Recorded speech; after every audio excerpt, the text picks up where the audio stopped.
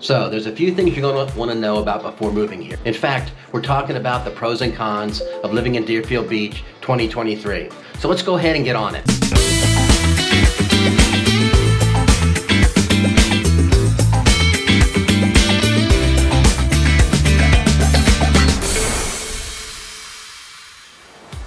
Hey, it's Kevin Morris of the Morris Group. If this is your first time visiting our channel, living in Fort Lauderdale with Kevin Zeus, you are at the right place to find out everything that you want to know about living, playing, working, dining, dancing, entertaining, going out and having a good time, hitting the beach, casting the rod, going ahead surfing, scuba diving, all the things that are going on down here, and of course, the pros and cons of living in Deerfield Beach in 2023. So go ahead and hit the button to subscribe and go ahead and tick the bell so you get notified every time we drop a new video, okay? And if you have any questions, please feel free to drop them in the box below, okay? Reach out with us via email, via text, via telephone, DM us, okay, if you have any questions, or you can go ahead and skip all that and jump to the front of the line and go ahead and connect with us for a Zoom call, get all your questions answered, get all the information that you need to get, okay, and let all your friends know about what's going on too. Pro number one, location. Deerfield Beach is smack in the middle of the Treasure Coast. Whether you're hitting the waves, whether you're gonna go out and do some fishing, whether you wanna go do nature walks, or whether you wanna hike, do some hiking, okay? It's in the middle of just about everything that's going on. It's close to 3 international airports. You got West Palm Beach to the north, Hollywood, Fort Lauderdale to the immediate south, and then you got Miami down further down south. So it's close to both Fort Lauderdale and to Boca Raton, so you get all the benefits of being there. You're about 3.5, 4 hours from Key West. You're 3 hours from Naples, you're 4 hours from Tampa. Basically, you're only 3.5 hours from Orlando, so you're basically smack in the middle of everything. So location is definitely a huge, huge plus here in Deerfield Beach. Con number one, it's crime. So Deerfield Beach is a relatively safe area. I mean, we live right next door to it. And we go to Deerfield Beach all the time. So it's a relatively safe area. But like most cities and anywhere, anytime you have a city that has more than like 15 people in it, okay, you're gonna have some measure of crime there. So, and it's just something you just gotta kind of take it in stride. Deerfield Beach is a relatively safe area, but like most cities in the area, instances of crime do occur. According to NeighborhoodScout.com, Deerfield Beach has a crime index of about 25 out of 100, which puts it at the lower end, but the majority of those crimes are around vehicle type crimes. Of the 1,800 crimes in the past 12 months, only 203 of them were considered violent. The majority of them were property or vehicle related. So it's really, the overall crime rate is only 3.28 for every 1,000 people. So it is something that needs to be considered. It is something that you need to take in consideration, something you need to think about. If you have any real big questions about it, feel free to reach out to us, or you can do what we do when we go to basically Crime Mappers, and you can put the location in, okay, and it'll give you all kinds of statistics on all kinds of crimes, anything that you want to know, anything from burglaries to robberies to vehicular-based crimes. I mean, there's even a thing in there if you want to find out about sex offenders and whatnot. But we use it a lot to help folks kind of make the decision and kind of see what's going on there. So crime is a factor, but it's you know, as anywhere, there are places that are worse and there are places that are better. And go ahead and take a look at it and kind of see what you think for yourself. If you have any questions about it, if you want to know how to use some of the tools that we use, please feel free to reach out and drop us a note. We're more than happy to. Give us a call, shoot us a text, DM us, email us. We are the folks that answer the phone, so every time you call, we will be there to answer. Either myself or Suze will be there to answer the phone, so any questions, go ahead and hit us up, let us know. Deerfield Beach is a low cost of living. As a matter of fact, the average cost of living in Deerfield Beach is about $1,842 a month. So the cost of living in Deerfield Beach is actually 8.1% lower than the national average. The cost of housing in Deerfield Beach is about 9.3% lower than the national average. The cost of transportation in Deerfield Beach is 6.1% lower than a national average. And the cost of food in Deerfield Beach averages about 5% lower than a national average. So you see that that's actually Deerfield Beach is actually a very, very reasonable place to live from a cost of living perspective. It's a great area to take a look from a cost of living perspective. You know, basically you're here at the beach, you get the sun, all of the benefits of being out here down in South Florida, but it's a very affordable place to live. And as we talked about and in one of our other videos about the Deerfield Beach, the top 5 neighborhoods, okay, there is something for everybody in here. So if you're a little more budget conscious, okay, if you're trying to kind of run things in a little bit of a budget, The cost of living here in Deerfield Beach is a very, very affordable place to live. Check out niche.com to get some additional information. That's where we get a lot of our information. And there's plenty of affordable housing, plenty of affordable transportation. Whether you're looking to retire, you can check out some of the neighborhoods on our top 5 neighborhoods in Deerfield Beach. Whether you're looking to start up new, whether you're just coming down here, you're a family, you're getting ready to start your family, there's all kinds of affordable housing options down here in Deerfield Beach. Okay, so folks, we see it everywhere, we see it every day. Traffic.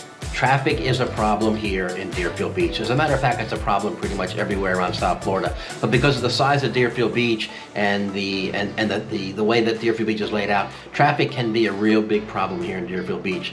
If you think about it, Deerfield Beach is actually split into an east and a west side, with Federal Highway or US Route 1 for those of you that are from the north. It's split. That's the kind of the highway that bisects Deerfield Beach. Okay, so everything east of Deerfield Beach is considered actually the beach area. Everything west of Deerfield Beach, it's a little bit more congested from the standpoint of industry, and it has a lot of business going on. There's some big employers down here. But if you look at the east side of it, okay, especially during the high season, everybody's trying to get to the beach. Traffic becomes a pain. Parking becomes a real pain, even though they have put in a very, very nice parking garage. Parking is still a pain, but because the majority of getting to the beach in Deerfield Beach means that you have to go across a drawbridge, okay? If the drawbridge is up and you're in line, you're gonna be waiting 15, 20, 25 minutes sometimes for that drawbridge to go up, the drawbridge to come back down again. And I'm telling you, honestly, somebody couldn't stop one time and they basically ran into the drawbridge as it went back up. Little extreme to try to get across the drawbridge, and I certainly wouldn't recommend a Starsky and Hutch move for anybody trying to get to the beach. But the drawbridge goes up, it contributes to the traffic. The high season between, say, October and May, a lot of people come down to Deerfield Beach, a lot of people come down to hang out at the beach. They come down to take advantage of all the benefits down here, but it does add to congestion. So it's something that you do need to keep in mind, especially if traffic is one of your pet peeves. Now, for Susan and I, we came from North Atlanta. So I went from basically having a 35-minute commute when we first moved down there to having a 2.5-hour commute. So for me, the traffic is not a big deal, but for a lot of folks that we've talked to, traffic can be a big issue, and it can be a big problem, especially if you're trying to get somewhere in a hurry, and especially if it's a high season. So you need to plan accordingly. So it's just basically traffic. If it's a pet peeve, it's something you need to be considered. You need to be cognizant of. Con number 3. Okay, so schools. Okay, even though Florida ranks 15 out of 51 states in the overall school ranking, okay, Deerfield Beach unfortunately does not measure up to the basic state of Florida. However, okay, if schools are an important factor for you, and for most folks that are coming down here with a family, or most folks that are looking to start a family, schools are a big factor. There's a number of alternatives that you have around the schools. The public schools in Deerfield Beach basically fall within the 3, on a scale of 1 to 10, they fall within the 3 to 5. So it's basically higher, below average, up to the lower average area, okay? That's the public school system. Now, Florida has a number of different options for you, everything from charter schools to magnet schools, which basically focus on certain types of education and focus on certain types of curriculum. They have private schools, they have parochial schools, they have a lot of different options for you. I will tell you, give you a heads up, that some of the cost of some of those private schools, they can be pretty high. I mean, some of those private schools, just for elementary school and junior and intermediate school and high school, they can be upwards of $9,000 to $10,000 a year. But it is an alternative if education is a primary consideration for you, okay? And you factor that into your budget, because again, the public school system here in Deerfield Beach, it's a work in progress, is probably the best way to put it. Pro number 3. So one of the big pros here in Deerfield Beach is it's got a fantastic job market. Deerfield Beach has a very, very strong, very, very good job market. So the job market down here is just absolutely fantastic. Unemployment in Deerfield Beach is about 3.8%, which is actually 0.6% lower than the already low national average. So it's a very, very good area to get in.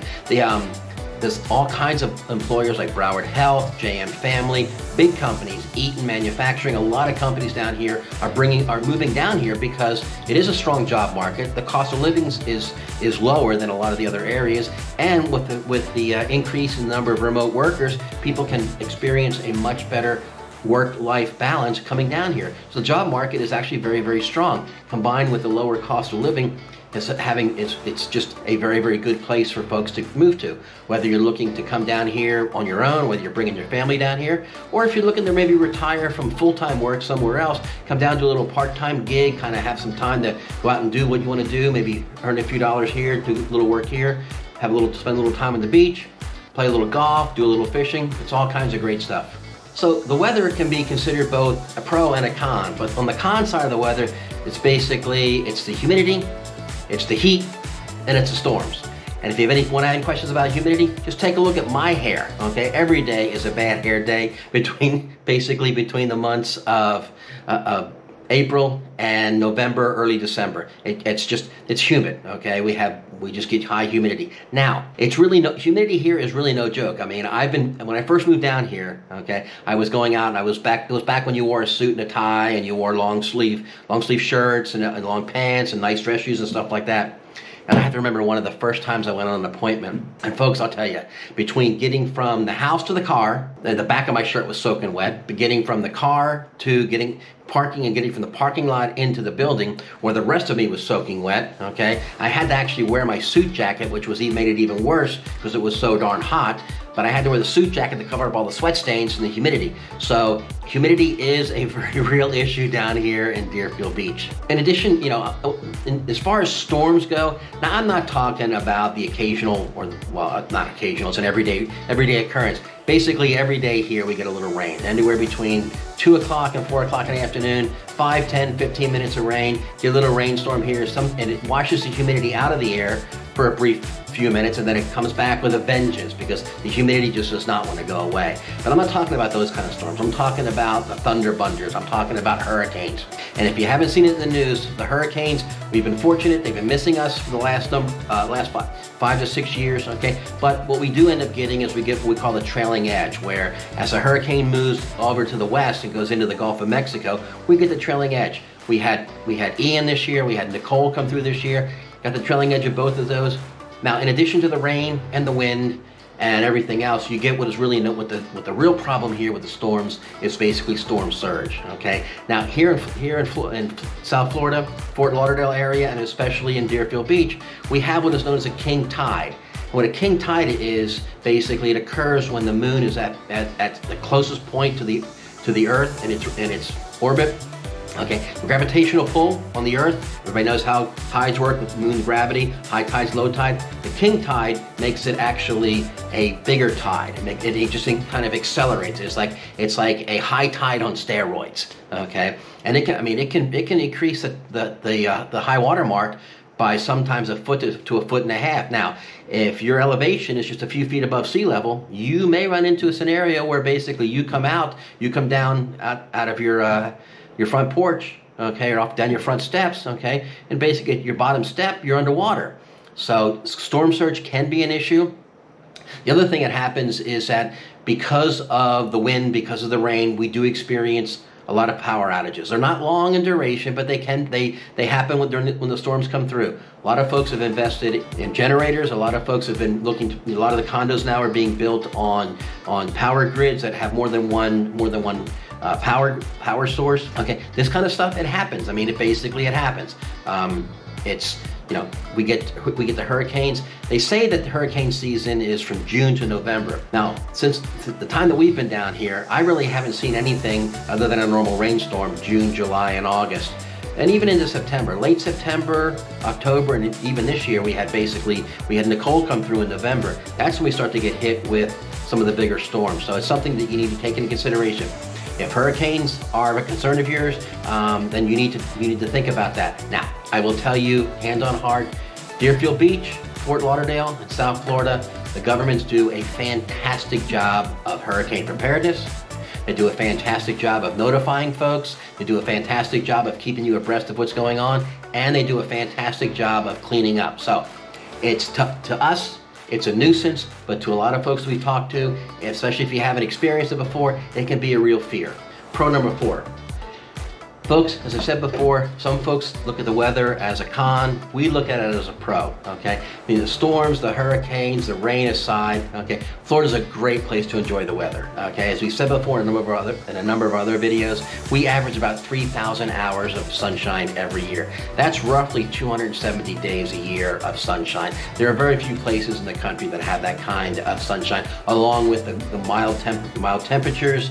You get a little ocean breeze kind of going. Our weather makes for perfect beach weather, which is why a lot of folks come down here. Or if golf is your passion, it makes for some great days on the golf course. We go out and we've seen it a couple times. Now, I'll be the first to admit, I don't play golf. I kind of attempt to play golf, but as people who have played golf with me have told me in the past, the safest place to be when I'm playing golf is in front of me. You don't want to be behind me, and you certainly don't want to be to the right where I slice. But hey, we all give it a shot. We all do our best with that, okay? You can find plenty of activities here in Deerfield Beach that cater to the outdoors. You can go to the beach, obviously. You can go to the nature trails. You can go out to Quiet Waters Park, check out all the park area out there. Scuba diving, snorkeling, fishing. The Deerfield Beach Pier is a mecca for anglers to come in here and go fishing, and you see all kinds of fish being caught off the pier. So from our perspective, and from a lot of other folks' perspective, despite, as I said, despite the hurricanes, despite the storms, the infrequent periodic hurricanes, or threat thereof, I should say, basically, and the storms that we get every once in a while, the weather is a huge, huge plus for us and a huge plus for a lot of other folks. So if you don't believe us, or if you want to check it out for yourself, come on down, give us a call, drop us a note. We'll tell you kind of when some good times are to come down. We'd be happy to show you around, but the weather is something that is truly not to be missed. So hey, if you found our video entertaining, if you found it engaging, if you found it interesting, if you got some additional information, do us a favor, go ahead and subscribe to our video.